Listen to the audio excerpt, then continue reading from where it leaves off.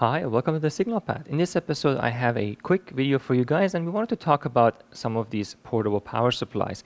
Now, while I was thinking about this, Dave Jones actually released from EEV blog, released a video talking about all the different kinds and versions of these power supplies, and he did a great job showing you the pros and cons of different types of them, whether they are buck and boost or only one type. And it was great to see every possible combination of these things that are out there, and there are tons of these. Now, this particular one that I have is the model DPH3205, and it's like a mid-range model that can do from 0 to 30 volt output, 5 amp and 160 watts, of course not with the heatsink that it has on there. But the nice thing about it is that it's a boost and buck converter, meaning that whatever power supply voltage you give it, it can go above and below it, of course. Now, I've been looking for a portable power supply, and honestly, this is the best option that I can think of. All you need to do is buy yourself one of these battery packs. Now, these are the battery packs that are supposed to do car starters. If your battery is dead, you can actually jump start your car with these. Now, this is not one of the really good ones that actually is capable of doing it. This is just a cheap one that I bought for about $15 from eBay delivered, and I wasn't expecting to start my car with it. But what is nice about it is that it still has fairly good capacity and fairly high current driving capability, just not hundreds of amps to start your car. And it shows you the capacity that it has left. It has, USB port and a flashlight. But they are so cheap, and they do give you 12 volts. And 12 volts is a great voltage to provide to this particular power supply. It's somewhere in the middle of its range, and therefore you can then have a very nice portable power supply, and it will last forever just being turned on like this on a battery. This has been on for a long time now. I've been running a lot of experiments with it, draining it, and we're still sitting at 11.75 volts. And this is one of the nice things about is that it does give you the input voltage, so you can monitor it and make sure you don't over drain your battery. And if you buy a really good one of these, you wouldn't even have to worry about that because it will have its own protection. So having said that, I'm not going to go into the details of the menu, this and that. That's not the purpose of this video, and there's plenty of those available, except that I really do recommend getting one of these for yourself if you're looking for a portable power supply, or if you just want a bench power supply and you want to hook it up to a fixed 12 volt, let's say, computer power supply. But this is great for this type of jobs, and I'll leave a link for you guys where you can get it from Banggood. I don't get any benefits from that. It's just something that you can easily find out where to buy these, and there's tons of different versions of it, of course. So you can go ahead and check it out. The purpose of this video is to explore the noise that comes from it. So obviously this is a DC-DC converter, and therefore it's going to be noisy. It's going to have some switchy noise associated with it, and for a lot of applications it may not matter at all. But I wanted to know what is a simple and easy way to reduce its noise. Now, filtering it, not so easy. It already has a lot of filtering. There's only so much you can do. Well, you can obviously put a voltage regulator at its output, but then it wouldn't be following the voltage you set here. Then you would have just a fixed voltage regulator in that case, then you may as well not have this. So I wanted to find a simple way to build something that follows this voltage to some extent, so you can still have a variable output that you can set from here with some offset with respect to this one. So before we do that, and before we talk about that, let's look at the noise of it by itself. And measuring the noise of this is a little tricky, but luckily I have something cool to measure the noise with it. So let's take a look and see what comes out of it. So to measure the noise, I'm going to use the Keysight N7020 Power Rail Probe. Now, I've done a full review of this, a teardown of it, and showed you why it is such an important component for power analysis. It's a fantastic 2 gigahertz bandwidth power rail probe with a huge offset voltage that you can set on. I definitely recommend checking out the review of this so you can see what it's capable of. So this is ideal for our situation because we can enter in the offset voltage. In this case, we're going to be testing at 15 volts, and then we have a dynamic range of the oscilloscope here, which has a very low noise input and 50 ohm, and then we can measure the noise. So let's go ahead and enable the power supply. And for a moment, let's ignore all of this. The only thing that matters is that the voltage from the power supply comes over here and is connected to this load. And this load is a 20 ohm resistor, I believe. I forget what the value was. It's a 25 ohm resistor and a big heatsink so that we don't have much of a thermal drift on that. And then we're going to measure the power supply voltage directly, and you can see I've just connected it directly across the power supply. Everything else, let's ignore for the moment. We'll talk about that in just a second. So I can go ahead and enable it. Let's go ahead and enable it. Here's the output enabled. You can see we are drawing about 9.2 watts, 616 milliamps. So it's under, reasonable load. As you can see, the battery has no problem at all. It's wonderfully portable. So let's go and see what we see on the oscilloscope. Now, on the oscilloscope, we're going to see the waveform. And check it out.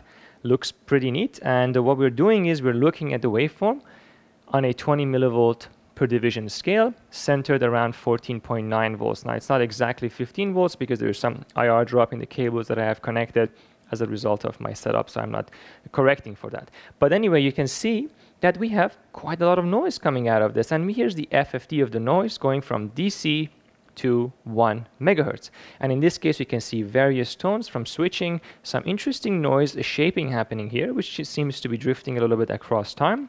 And yeah, so these are all the different tones there. So you can go ahead and measure various tones and see what their values are. So we can, for example, let's put some markers on this one. And let's just do just the X ones are fine. Just we can see the voltage or the frequencies there. So let's put this one at DC.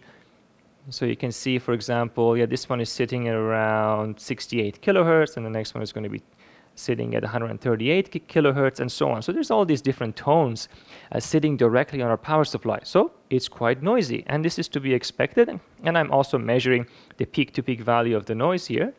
And you can see the peak-to-peak value of the noise. Let me clear that to make sure we're not measuring anything that's from the startup. There you go, about 66 millivolts peak-to-peak is the total noise sitting at the output. And the standard deviation is at 1.7 millivolt, and so on and on. And you can measure and analyze that. By the way, I'm capturing a huge amount of data, a huge amount of points in order to get a good resolution on the FFT. And this is what we would expect. For a lot of applications, this wouldn't matter, and you'd be perfectly fine by using it the way it is. But how can we do something that can track the power supply voltage and at the same time reduce the noise? So here's my little solution to solve this noise problem. Now, this is by no means the only way to do this. This is just for educational purposes, not the most efficient way, but it is an interesting thing to take a look at. So I'm going to be using an op-amp, not just any op-amp, but a power op-amp, which means that it can provide a lot of output current. So here in this op-amp, I'm using it in unity feedback. It means that no matter what voltage shows up at the positive terminal, the output of the op-amp is going to try and follow that voltage. Now remember, in this case, two things are changing at the same time. We want to change the output of this op-amp, which is our output of our new power supply, but the VDD to the op-amp is also changing, and the VDD is going to be coming from our DC-DC converter. So we want to track this with respect to VDD while keeping the op-amp in its linear mode of operation. So in order to do that, I have built this little circuit at the positive terminal of the op-amp, and there's just a VDD, which is the same as this VDD. So these VDDs are going to be moving up and down together as we change the DC-DC converter output voltage.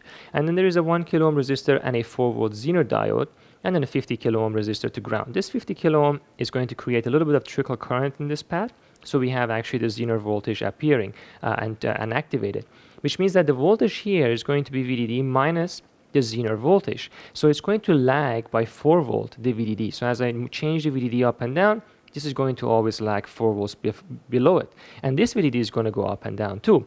But if this is always less than that, we should have no problem for this op-amp to track this. Now, why did I choose 4 volts? We're going to take a look at the data sheet of the part I'm using, and that's going to make it very clear.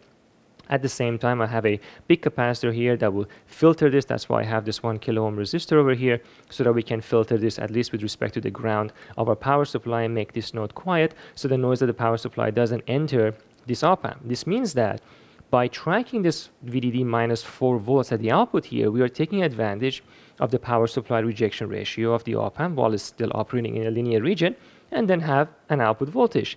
Now, of course, like I said, you don't want to use a voltage regulator because then that's going to give you a constant voltage. That's not what you're looking for. I wanted something to track the output of my power supply so that as I change that, I have a variable power supply again. That's much cleaner. So let's go ahead and take a look at the data sheet, and then we can do some measurements. So here is the Burr-Brown operational amplifier that I was showing you just a moment ago that I'm using as a voltage follower.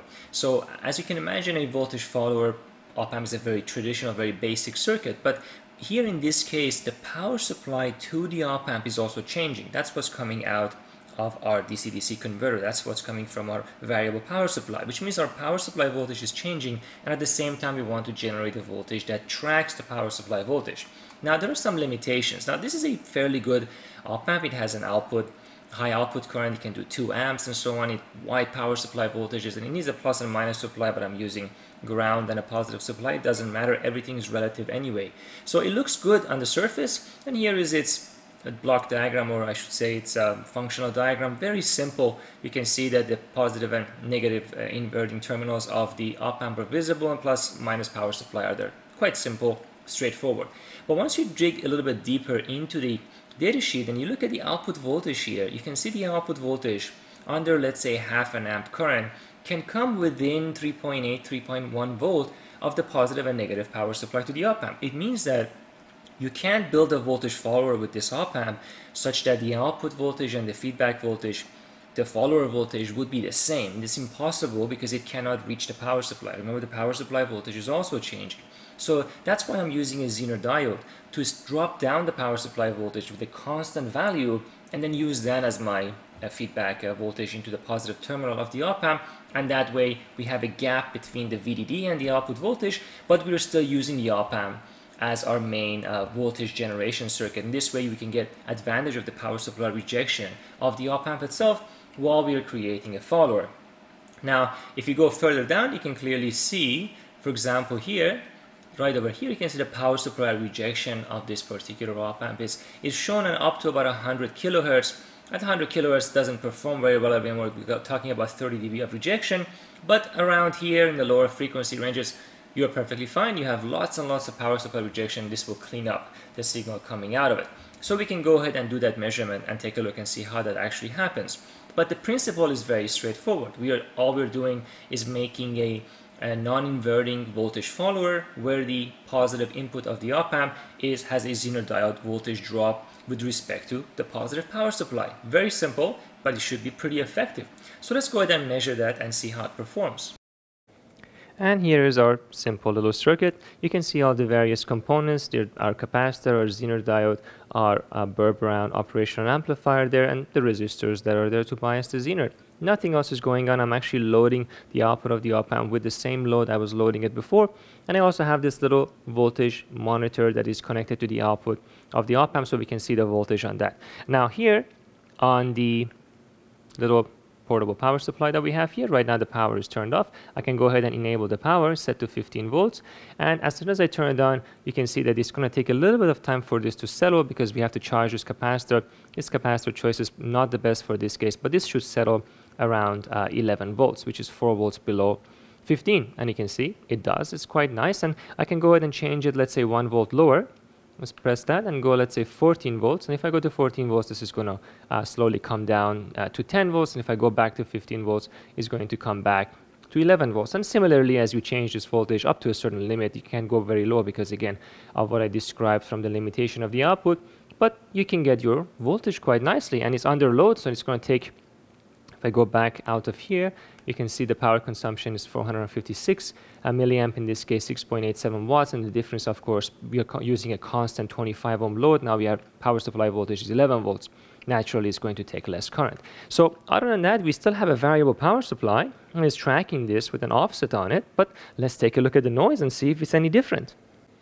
And check it out, the difference is huge. The noise has come down significantly. You can see all the harmonics and all the tones are gone, except for this hump is still there. And look at it, you can see it changes ever so slightly, and it comes and goes, and it's got some unusual behavior. So I actually figured out where that is from, but I'm going to leave it as a puzzle to you to see if you can figure out exactly what's going on. But yeah, so this is an interesting little behavior. Most of this noise is actually from that, but you can see we are sitting at 33 millivolts or so peak to peak compared to what we had before, and all the tones and all the harmonics are gone.